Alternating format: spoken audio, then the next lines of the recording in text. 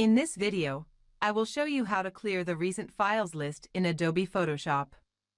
If you've been using Adobe Photoshop and you don't want to leave your recent work visible on the opening homepage when you launch the app, you have a few options for clearing the list or hiding it.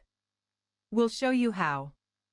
To hide the recent file list in Photoshop, click Edit in the menu bar.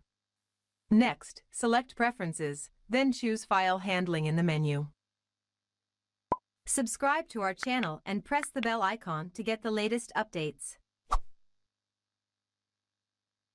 When the Preferences window opens, look toward the bottom of the window and set the recent file list contains option to the number 0 using the text box beside it. After that, click OK, and Photoshop will save your changes and close the Preferences window.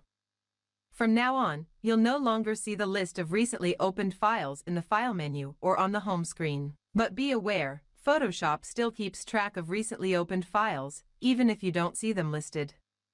If you change Recent File List Contains to another number other than 0, you'll see recently opened files again.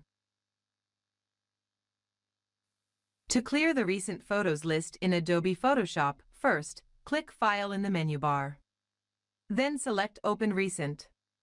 In the small menu that appears, select Clear Recent File List. And that's all it takes.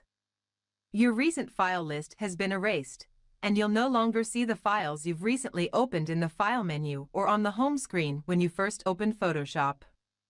But new files will still be added to the list when you open them. If the video is helpful, hit the like and consider to subscribe.